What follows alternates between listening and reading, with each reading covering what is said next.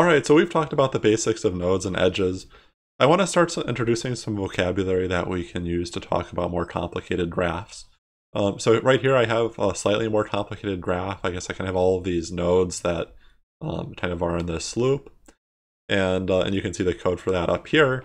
And in the context of this, I want to introduce this notion of a path. And a path is just a sequence of edges to get from one node to another. So maybe I might ask, well, is there a path from, let's say, B to E? And it turns out there is. Maybe I'll just draw that path. I'm trying to get from B to E.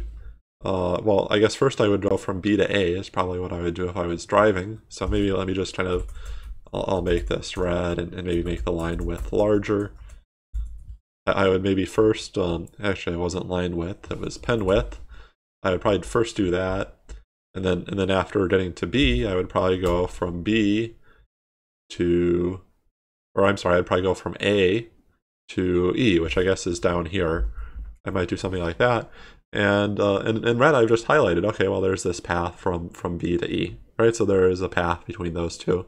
And the path is, I might write out using some sort of notation like this. I might say, B to A to E is a path. Now, if I look at this, it turns out that that's not the only path, right? I could have, if I wanted to go to B, from B to C to D to E. And I guess in that case, if I'm driving, maybe that takes longer, maybe depending on how long each of these edges are, maybe it's shorter. And so as we're kind of learning more about graphs, we're going to be asking a couple things. We're going to often ask, well, is there a path between two nodes? Or maybe a more complicated question is, what is the shortest path between two nodes? Now, another thing I want to define is connected. And connected means there is a path between any pair of nodes. And so maybe looking at this graph right here, that's absolutely connected, right? I can start anywhere and I can get anywhere. Now that doesn't have to be so. I mean, if I kind of draw my if I draw my edges a little bit differently, for example, maybe I'll say that you know what, and I can even kind of simplify this a bit. One of the cool things here is if I just start drawing edges like this, let's just say I kind of draw an edge from A to B, it will automatically add those nodes for me. It infers that I want those nodes. So I could have something like that, and then over here I could have something else. I could have something like C goes to D, G dot edge, D goes to E, and then E goes to D. Oh, that wasn't quite what I wanted. I guess I wanted to have E goes to C, like that. Great. And so this picture, maybe your first instinct is to call it two graphs, but by definition, at least here, I could say this is one graph, and it's an example of a graph that is not connected. Why? Well, between some nodes, there's a path, right? I mean, I can go from C to E, but I can never go from A to C, right?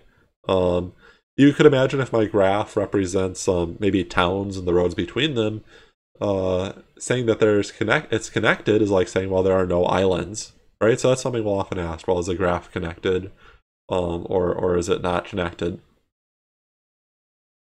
A little bit more vocabulary. Sometimes I'll talk about cycles, right? So cycle is a sequence of paths that starts and ends at the same node, right? Without really repeating, right? Without repeats, right? I can't use the same edge more than once. So let me just draw an example of a cycle here. I'll say color equals red, pen width equals 3.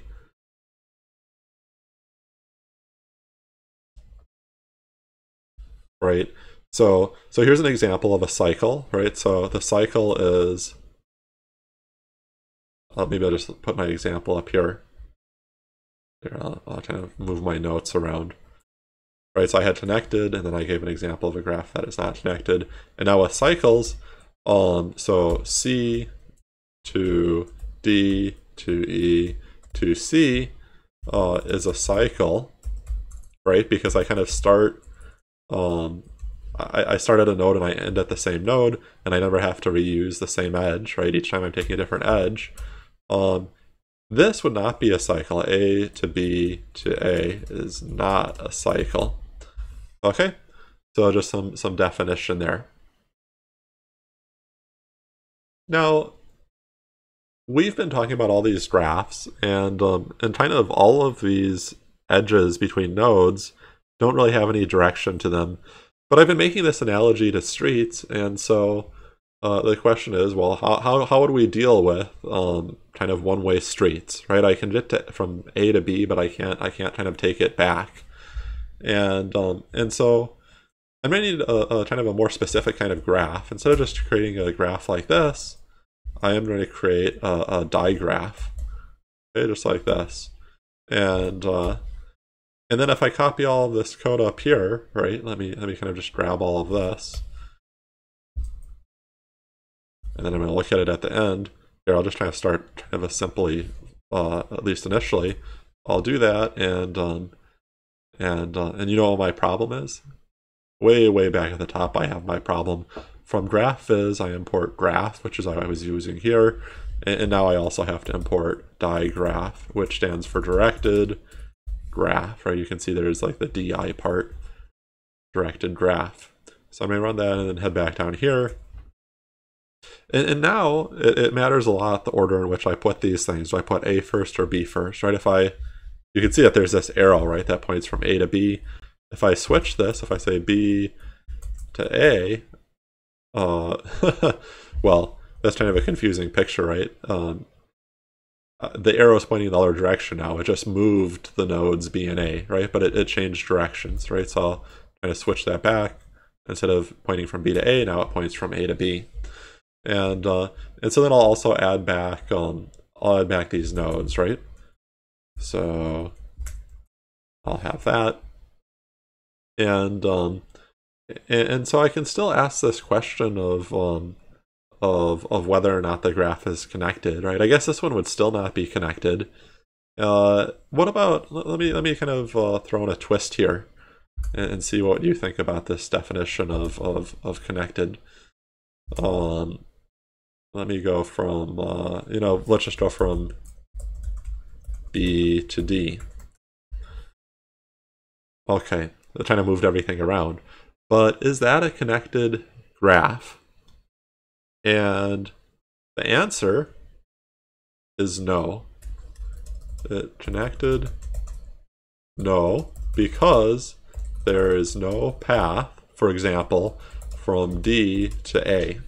Right? If I start in D, I cannot get to A, right? Because, there's edges here, right? But they're in the wrong direction. I can't do it. Right? So that is not an example, right? So I might still ask these questions, right? Is it connected or not? And maybe it is or maybe it isn't.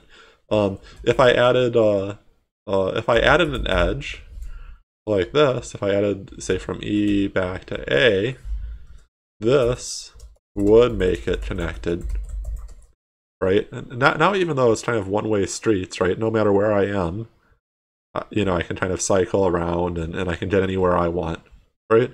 So that would make it connected, but I don't have that, right? So this is not a connected graph. Okay. The other piece of vocabulary I want to introduce here, right, is I guess there's a few more terms that we need to cover. One is weakly connected. Is it weakly connected? And for this, we can ignore. I'll say it this way: we can go backwards, take edges backwards, right? So basically, when I asked if something's weakly connected, I'm saying, well, hey, if I ignore the direction of the edges, then is it connected? And yeah, of course it is, right? I mean, in this case, yeah, I mean, I could go from D to B to A if I'm willing to ignore that. So then I can say yes.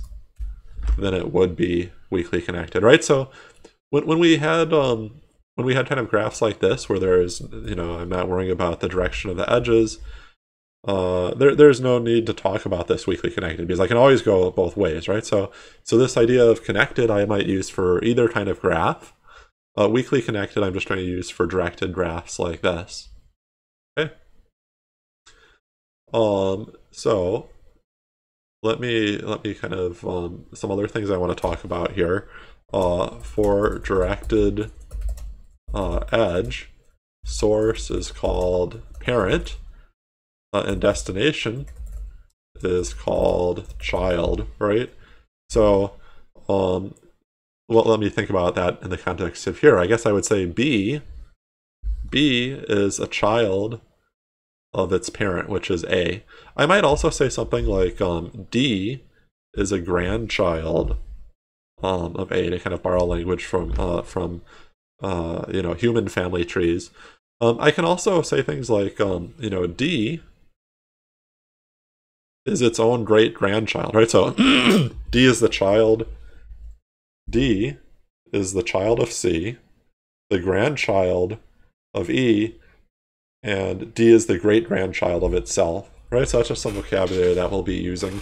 Now, I could keep kind of being specific, and I could say, oh, it's a great-great-great-grandchild, but we're going to be using the vocabulary. We'll just say it's an ancestor, right? Kind of going back along the edges, or a descendant going forward along the edges. Okay. Now, when I'm kind of looking at these graphs, right, I want to introduce this new kind of graph, which is called a directed acyclic graph, and we're going to abbreviate that. So let me head down here. We're going to have a directed acyclic graph, and that's abbreviated DAG. And DAGs actually show up all the time, and so let's just break down these letters, right? This means directed edges. A means acyclic, no cycles. So, this graph would not count, right? Because, there's a cycle there, right? I can go D, E, C, D. And then, it's just a graph, right? And of course, everything we're talking about now is a graph. So maybe that's the least interesting part of it. So let me give you an example of a directed acyclic graph. So equals digraph, and I'll say g dot edge. Maybe I can say A goes to B. Maybe A goes to C. And then I'll have both of these nodes end up at D. Can you already start to picture what the graph looks like? B also goes to D. And I have to put that at the end to actually see it. Right, I might get shapes like this, right, where kind of, I can go forward through the system, and I might branch out and merge back together, but there's really no going back. And you've actually already seen an example of this, right? Get is an example of a DAG, right? So DAGs are going to show up all the time, and that's going to be kind of useful for us. All right, so I'm trying to think what else I want to cover in this video. And the next time I'm going to be talking about more specific kinds of DAGs, and in particular I'm going to be talking about trees. And then we're going to spend a lot of time, in upcoming lectures actually talking about how we can write code for trees.